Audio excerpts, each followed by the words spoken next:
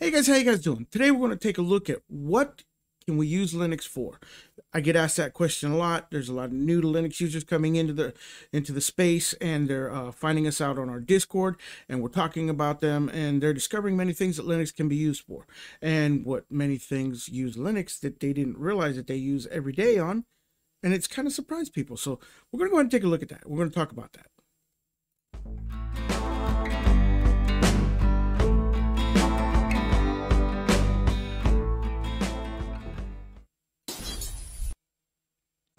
Hey, Teal how you guys doing? Like I said, today we're going to take a dive into the world of Linux and exploring the possibilities of what this open source operating system can be used for. A lot of people don't really know what it can be used for, and they're constantly surprised by it. So let's drop some knowledge on them. So Linux may seem like a mysterious beast to some, but in reality, it's just another powerful tool in the tech world. That being said, originally was developed as a Unix-like system for personal computers. Linux has since grown into a very, very versatile operating system using a wide range of applications that people just don't know about. So what is Linux? Well, unlike popular operating systems like Windows or Mac OS, Linux is an open source operating system that's built upon a kernel that was created by Linus Torvalds. The kernel is what people term as Linux.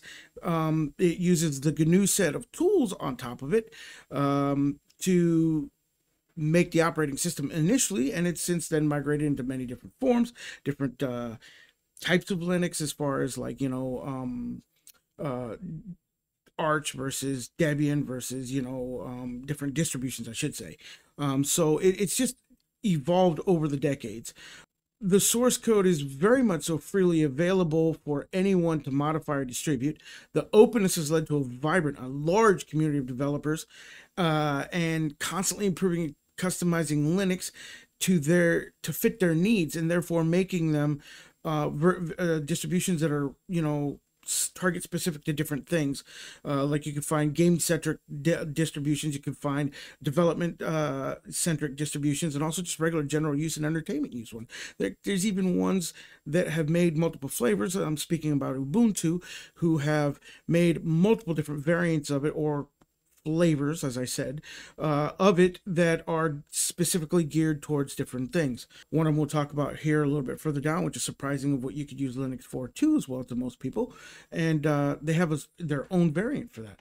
One of the things that it's known for, and its predominantly main claim to fame, has got to be the server hosting. One of the most common uses for Linux is in the server hosting field due to its stability, security, and flexibility.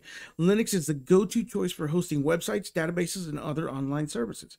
Many major companies use Linux. You got Google, Amazon, and Facebook. They all rely on Linux to power their server infrastructure. I mean, it's everywhere. 9 times out of 10, if you're logging into a website, an app on your phone, or anything like that, it's based and been written off of Linux. So there you go. Programming and developing is another thing that Linux is used for all the time.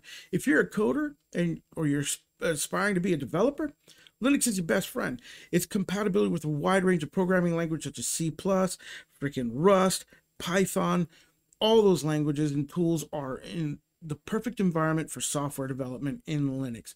Plus, the command line interface in Linux allows for a more fine-tuned control over your projects.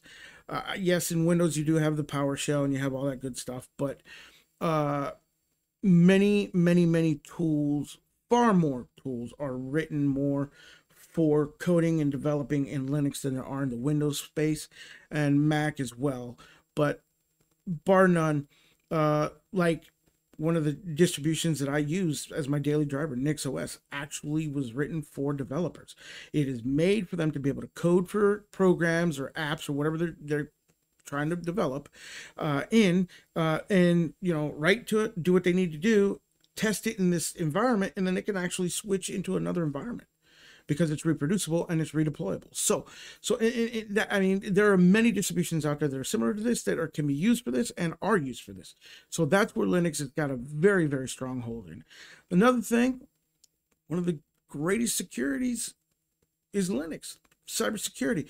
In today's digital world, cybersecurity is more important than ever before. Linux's robust security features, such as its definition between userland and super user, or root privilege access for you have to elevate privileges in order to access, is bar none better. In fact, Windows is adopting that in their server edition. They're actually adopting sudo, super user do, which is the first major step in their security that they've taken in decades, I'm telling you. So, I mean, cybersecurity professionals look to secure networks and protect sensitive data. They use its open source nature means that the vulnerabilities quickly identified and patched very quickly by the community. So 9 times out of 10, when a bug or a security flaw is found in Linux, it's usually fixed before the bug is actually discovered, or like within like days, the patch is there. So much faster than the Windows world and the Mac world. It's insane, how many eyes are looking at things in the Linux community to secure it and make it so much more of a secure option for your computing needs. Another thing that it's known for is its Internet of Things, the IoT. That's right. A lot of people don't realize that a lot of your IoTs, Alexa, which is written, for Amazon, works in Amazon. It works on their servers, which are Linux backed. Okay. A lot of your smartwatches and stuff, wearables, are coded by in Linux. You could use them on this. In fact, there is a distribution that out there that one that I could think of right off the top of my head, Ubuntu IoT. It's literally an Ubuntu distribution dedicated to Internet of Things. It's got a server built into it that all your stuff can connect to. Probably all the apps that you need, like I believe Smart Life, I think, is there. I have to look at it, to be honest with you. I think I'm going to do a review on it. But anyhow, so it's all, it's got the suite of tools in there to make you connect your things, and you can do connectivity right there within your house on a local intranet instead of something that is reliant on the internet itself to be accessible through your system route, through your network's router, which is kind of a vulnerability. So that is a good way of securing yourself into an intranet versus an internet, and keeping your cameras safe from prying eyes of hackers out there. As long as you make sure that server is never connected to the internet, except for to update it and remove the cable, and you're good to go and just connect it to a regular local router. So another thing that it's used for is education. Linux is also widely used in the educational settings, providing students and teachers with a free and accessible platform for learning about computer science and programming. Many universities are coding boot camps, and their coding boot camps use Linux labs to teach students the ins and outs of IT. Now, that is just practical to do, considering that 90%, 99.9% of the servers you work on out there, okay, 98 if you want to argue a couple of the Windows servers might be out there, but 98% of the servers out there are Linux based. So why wouldn't you teach on Linux? Another thing, recently studies have found that Google Chrome books, which Google Chrome books and the Google Chrome OS is actually Linux. It's a proprietary version of Linux, so it is actually taking over the educational space that people are using every day at home in regular schooling. Its suite of tools that it has that are plug and play that you can download and install through the Chrome store just makes it so much easier. And once again, when it comes to the pricing, the pricing is right for the school system. There is not a lot of cost there, and you don't have to relicense all these, enterprise level and professional level softwares that Windows versions that you would have to with, Windows. So it saves the educational system and taxpayers a lot of money. So it's a great win there. Another thing, this is the one that people talk about the most and what most people want to use it for. And I will tell you right now that this is where the sticking point is for most people, but it's not to be said that you cannot overcome the sticking point. And that is for entertainment and gaming. Believe it or not, Linux is also making huge waves in the entertainment industry. With the rise of Linux-based gaming platforms like SteamOS and Proton, more and more games are becoming compatible with Linux, allowing gamers to enjoy their favorite games and titles on a Linux gaming system. In the entertainment world, they're talking about DaVinci Resolve, video editing, using OBS Studio to record videos. A lot of podcasts are done. Heck, look at all the YouTubers. I myself, we're using Linux right now with Open Broadcaster software. You know, I mean, there's just so many things that are being done on Linux now in the entertainment world that is just awesome. I mean, when it comes to DaVinci Resolve being used on Linux for editing, there's issues because it works better with a NVIDIA video card, but the NVIDIA video cards don't work very well on Linux. I mean, they're better now and they're getting better, but historically there's been issues with them, bugs. Sometimes you'll reboot and you just have a black screen because driver updated and it crashed or whatever. But as a whole, I've never tried DaVinci Resolve. Well, I take that back. I tried it once early on when I first started doing what I do, and I actually found that it was okay and easy to use, and I got it to work very well. I believe I used it as an app image, and I had an AMD card, and it actually worked.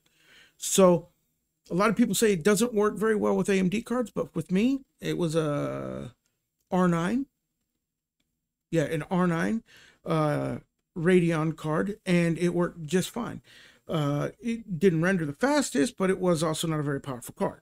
I imagine with my 6700 XT that I have, it might be a little bit faster, but hey, you know, who knows? Either way, you know, it's being used in both those fields, and gaming in Linux is getting better and better as time goes by. More and more games come over. Really, basically, the only thing that's really stopping it, for the most part, is the easy anti-cheat in a lot of the servers. For like Call of Duty, those kind of things are giving a problem. But as game developers start actually coding for the anti-cheat, it might get a little bit better. Who knows? We'll find out. And of course, the final one that everybody wants to talk about is personal computing. Linux can be used as a daily driver on your personal computer with a plethora of user-friendly distributions like Ubuntu, Linux Mint. You've got Pop OS. You have Fedora. You know, Fedora is not as easy as those other ones that I mentioned, but anyhow, you've got that.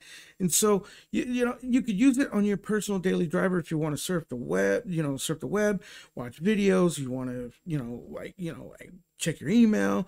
Heck, you can get on Discord using it. There's different Discord clients as well besides the Discord native app itself, like WebCord and all those other kinds.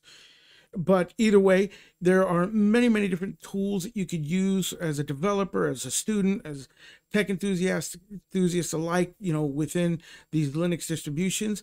And you could be doing what you do on your everyday laptop with a laptop loaded with Linux right on it and not have any problem. The only caveat that you're going to have is the learning curve that it takes to understand how simple Linux is to use, the different applications that you might have to use that are not like a cross-platform application that is Windows, Linux, or Mac users, because Linux is not Windows and you can't run Windows apps on Linux unless they're cross-platform.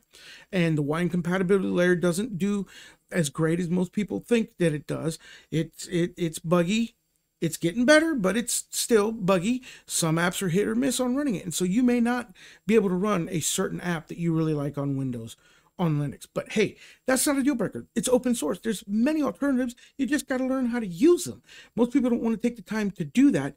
And when they don't do that, then essentially they wind up shortchanging themselves, because they could save themselves money, they could simplify their use, and they could do just as great things on it if they just took the time to learn it.